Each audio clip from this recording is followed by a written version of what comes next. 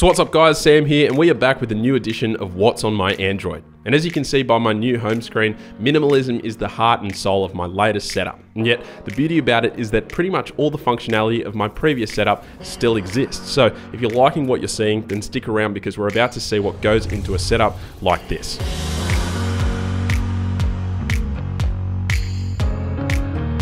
So first up, that backdrop. When you're creating a minimalistic setup, the wallpaper can make or break the entire effect, so you need to make sure you don't get this one wrong. This background comes from the Flat Material Zooper app, but I'll put a link to this exact wallpaper in the description below so you can grab it from there as well. After that, we've got a minimalistic clock and date widget sitting pretty up top, and this is from a Zooper widget app called Fox for Zooper, which has some ridiculously pretty widgets that cover a variety of flavors, but this one is the very first one and it's called Fox Zooper 1. I've also got this set up so that when I tap on it, it opens up the weather timeline app that I mentioned in my previous What's on My Android video. Next up, we have this super sleek row of 5 icons, each of which are using the Min icon pack. And so we have Google Maps, Textra SMS, which is officially my new messaging app of choice after a year or so of not using it, YouTube, which also has a swipe up feature that opens the YouTube Studio app, and then next to that we have Gmail, and finally Chrome on the far right. Below that we have this lonely little arrow icon, which is actually a Zooper widget icon provided by the good guys over at XDA Developers, and this is set up to emulate the new Nexus or now Pixel launcher look.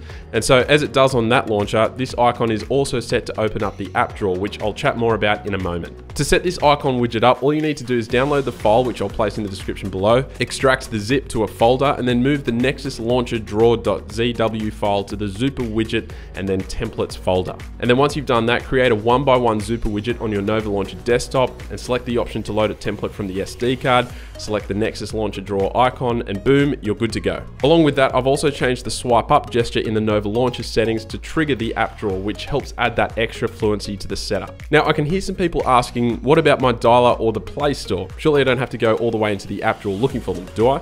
Well, looks can be deceiving because a double tap anywhere on my desktop will launch the new and improved dock setup, which features not only my dialer and the Google Play Store, but also WhatsApp, which I use on the daily, and a shortcut to my timetable for work. These are all using icons from the Ycons pack, which again, I'll put a link to in the description below. So that's my main home page. Super duper sleek if I do say so myself. And then moving over to the second and last page, we have the crowd favorite month calendar widget, which has become a staple in any Android setup I use. Beyond that, jumping into my app drawer, you may or may not notice that up the top are the 4 folders I used to have on my home screen for my previous Android setup, but now they're within a click away at the top of my app drawer. The apps are very much the same, nothing new to add about those. You can probably see that the overall icon pack I'm using is still the Clicks icon pack, but apart from that, that is pretty much my entire setup. I'm still using the Good Lock UI, which is available to any Samsung Galaxy owner that has a device running Marshmallow or later, and this just further helps to make things even more cleaner.